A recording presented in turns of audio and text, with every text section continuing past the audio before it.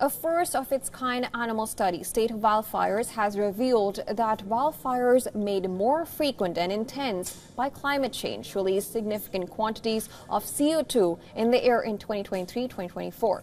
The report says fires in national areas caused 8.6 billion tons of CO2 emissions worldwide between March 2023 and February 2024, and that is about 16% above average.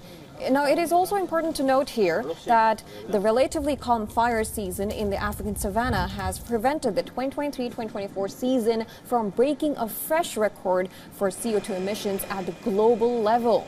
Other facts among the conclusions were that emissions from fires in Canada's boreal forests were more than 9 times greater than the average over the past 2 decades. They contributed to almost a quarter of global emissions.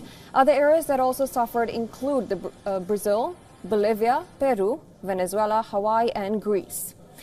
The authors of the report conclude that climate change has made weather conditions favoring the fires more likely. If humanity continues to produce large amounts of greenhouse gases, major fires will become more likely in the future. That being said, a low-carbon future offers a lot of respite from the risks we face in the future.